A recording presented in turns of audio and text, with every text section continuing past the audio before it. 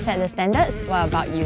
My name is Phyllis. I'm currently working for the Fast Retailing Management and Innovation Center. Before this, I worked as a store manager and an area manager, and then I got posted to this position. I transitioned from area manager to the current position that I'm in, mainly due to two reasons. The first reason is that my bosses saw the strength in me in terms of staff development, and the second reason was that our company wanted to localize the leaders a bit more, so this was an important move for me as a local member.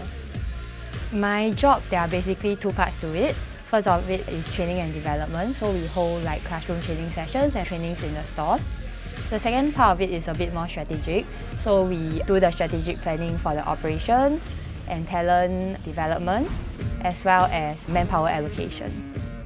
For the training, we take care of all levels, starting from the ground staff all the way to the store managers and area managers. For our classroom training, it's a bit more on the theory side, so we will invite the relevant members to come in for a classroom session where they will be taught on the theory part.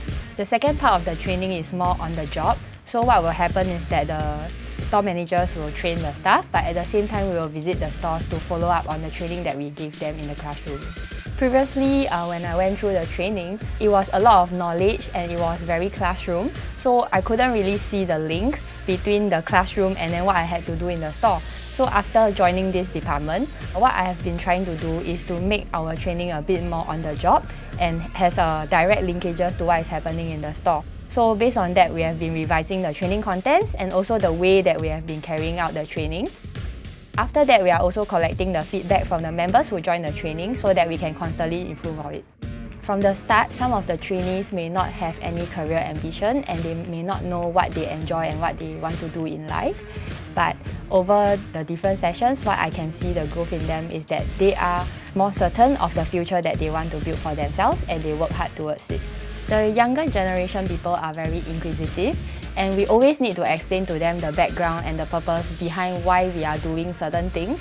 They have very good suggestions and they think very well, so it is important for us to value their suggestions and their thoughts. I get encouraged when I see that the people that I've met a few years ago in a different position currently and how they have grown not only in their career but also in their personal lives. What keeps me motivated every day is the ability to change the lives of our employees and also to shape the future of our company.